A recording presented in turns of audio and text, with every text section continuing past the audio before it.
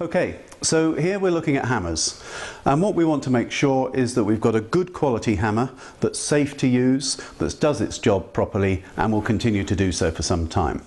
So we check that it's a good make, that there's no signs of any damage to it, any chips or so forth, and that it's got a new proper hardwood handle, properly wedged and painted with linseed oil on the wood and engineering oil on the metal to protect it. So we're confident that this is going to be safe and good to use for some time to come.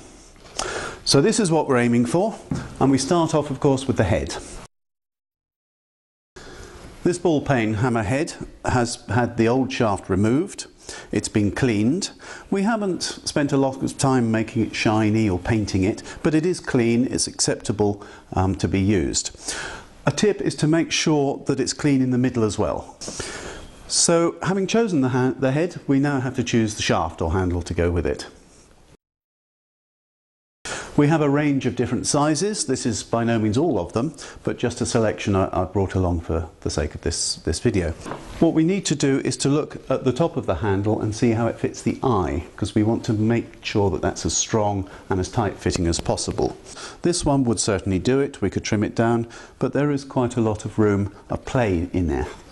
This one is a slightly larger end, which is good and tight. By the time we trim that, that'll be a nice snug fit. So in this case, I tend to go for this one. So now of course we have to fit the handle to the head, so we're going to need to shape it and reduce some of the wood. Here I'm using a carpenter's vise, so strictly speaking I don't need to protect the handle too much since we've got the wooden jaws there. But it doesn't hurt to use something else, and certainly if you're using an engineer's vise you do need to protect this handle. Here we have a piece of, I think it's polypropylene pipe, which works very well to protect the handle and hold it tightly. So I'm going to use that as I put it in the vise.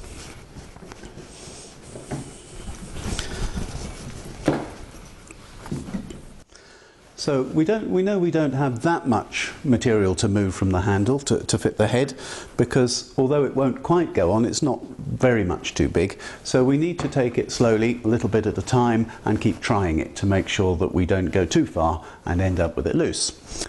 Now people use different tools to shape the wood. Personally I like a spoke shave. I find it's very controllable, gives a nice fine finish. Other people like to use a chisel or a rasp. Whatever you use, the important thing is to make sure that you take a little bit at a time and you take it all the way around the handle so that you don't take more off one side than the other and end up with it being crooked.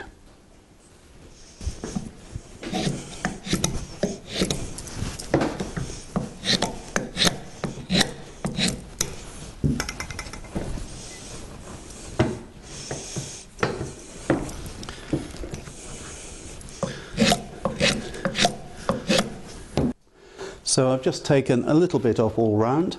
Now I'm going to take it out of the vise and try it.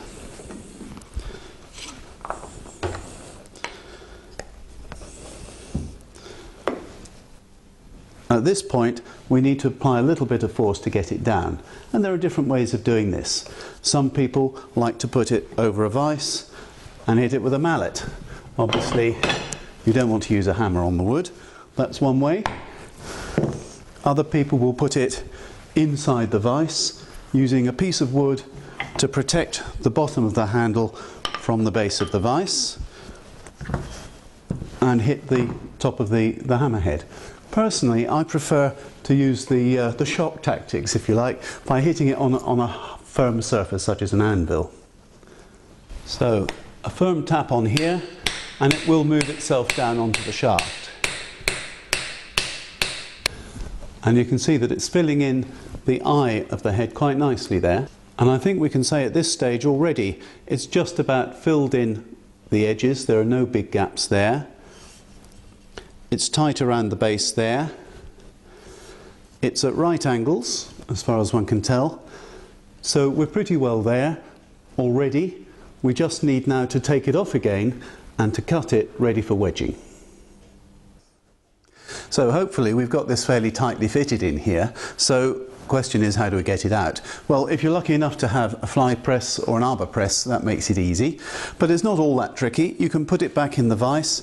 This time, of course, I'm holding the head in the vise, not the handle. Nice and tight. And with a piece of wood or an old hammer handle or something like that, I should be able to knock it out without too much difficulty. Okay, so I'm confident I've got the handle the right shape and the right size. It is a little bit uneven round there, so I'm going to put it back in the vise, and before I cut the slot for wedging it, I'm just going to smooth it round a little bit with some abrasive paper. And a little bit of 80 grit abrasive paper just to make sure it's nice and smooth and will fit well to the edges of the eye on the head. Now we're going to cut the slot, which will enable us to put the wedge into the handle, which will spread it at the top to stop it coming off. For this, I'm going to use a tenon saw, because being a back saw, it's going to give a nice straight cut and won't wind about. We need to go what you could call longitudinally, the long way of the shaft in the centre. And I generally aim to go approximately 2/3 of the depth of the handle. So we want to come to about there. Not a hard and fast thing, but thereabouts.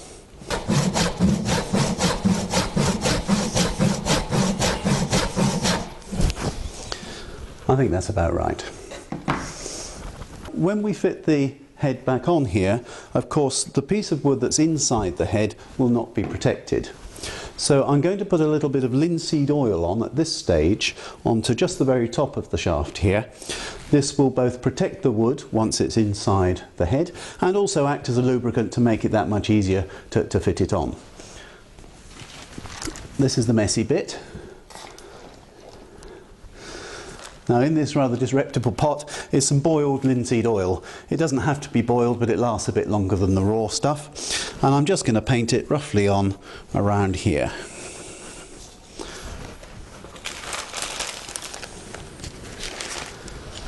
Now I'm going to refit the head, and again I'm going to do it on the anvil to make sure it sits down nice and tightly.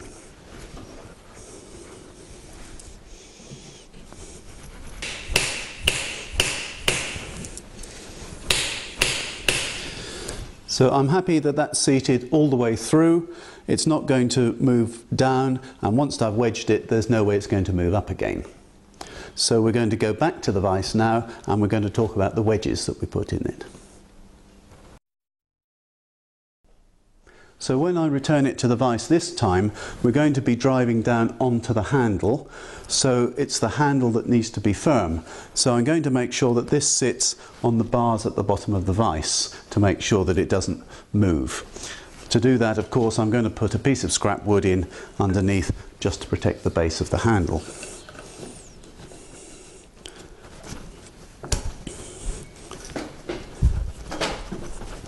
First of all, we're going to put in the wooden wedges.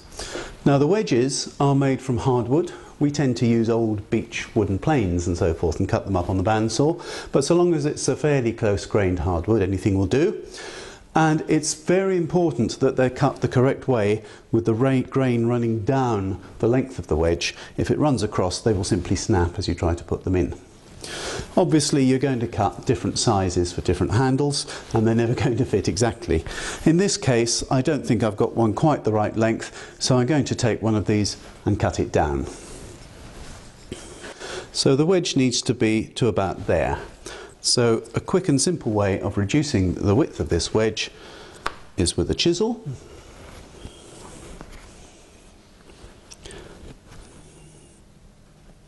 And a sharp tap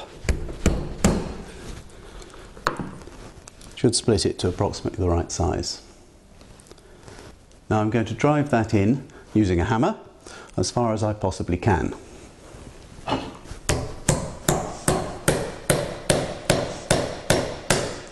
Now this is quite a long wedge and it's quite thick, so the chances are it won't go all the way and it may break off at the top, but that's okay because you've still put enough in to spread the top of the handle.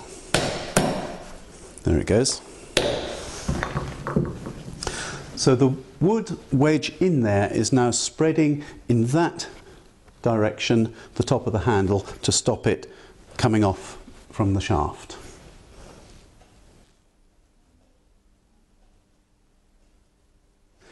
Okay, so having put in the wooden wedge, the next stage is to wedge it at right angles, and for this we use cast iron wedges, and we have a whole range of different sizes.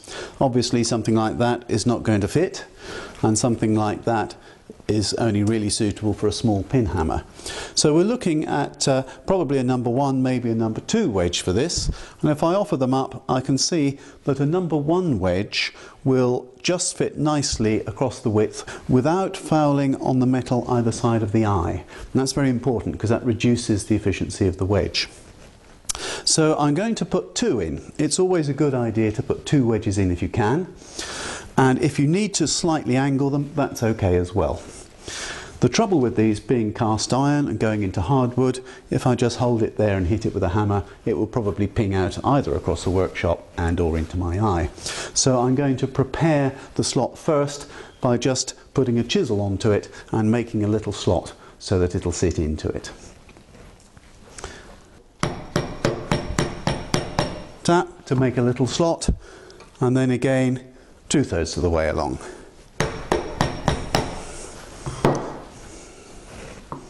Okay, so now I'm going to fit the metal wedges.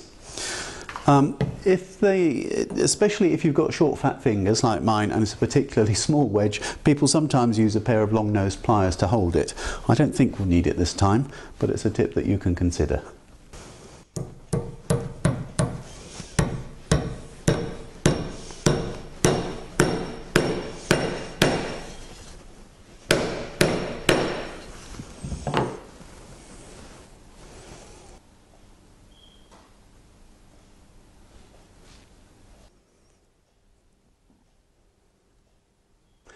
Okay, so we've got our head on the handle. It's wedged that way to stop it coming up that way, and it's wedged that way to hold it firmly at the top. It's a little bit rough on top, so I'm just going to put a rasp on that to finish it off. Sometimes you may find that the handle protrudes above the top of the eye of the hammer, in which case you can trim it off with something like a junior hacksaw first.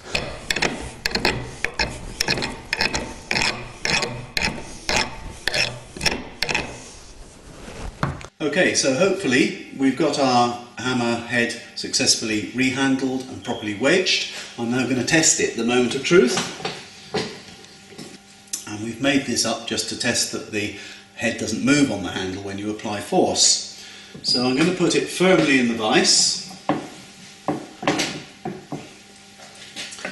And simply by putting the hammer through and pulling sharply 2 or 3 times, I'll see if there's any movement and whether it's moved at all from being flush on the end there. Seems to be okay. The only operation left now is to preserve it. So we're going to paint the metal part with ordinary engine oil, cheap and cheerful, and the unprotected wood, as we did on the part that went in there, with boiled linseed oil. When it comes to adze eye hammerheads, which mainly is for claw hammers where you have this rectangular sort of head, there's a slight difference. The handles are different, they already have this rectangular shape to them, and again it's a question of finding one that's the right sort of size and the right sort of eye to fit. And then everything carries on much the same as for the ball peen hammer that we've seen, except when you come to put the wedge in, you do the cut diagonally from corner to corner. Nobody's quite sure why, but this is the recommended method, and you do find new hammers from manufacturers with it done that way. So instead of just going longitudinally, go from corner to corner and then carry on exactly as the same as for ball peen hammers. And the method really is the same for all sorts of hammers, lump hammers, sledgehammers, even axes and hatchets. They all pretty well follow the same pattern to make sure that it's wedged in 2 directions and is firm and safe to use. Thank you.